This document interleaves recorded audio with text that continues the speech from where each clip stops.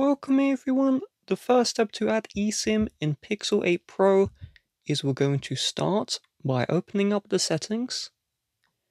And in the settings, I want you to locate at the top network and internet. You are then going to locate where it says SIMs. And in SIMs, we see here, download a new eSIM. If you already have a physical SIM card inserted, there should be an option to add SIM card and you'd have to tap on that instead. Let's select download eSIM. And if you are on a carrier which pre-installs an eSIM, it would have downloaded successfully.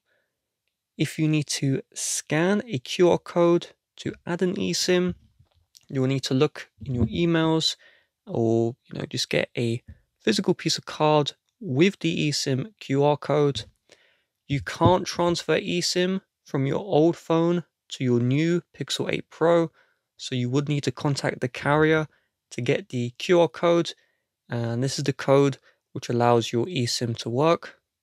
And so once you have this, you would scan the QR code, and if it's valid, it will give you the option to add the phone number.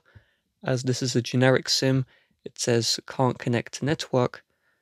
And then once you're done, the eSIM should be in this area of settings. With that being said, if you would like to help support the channel, please do check the description. Bye bye.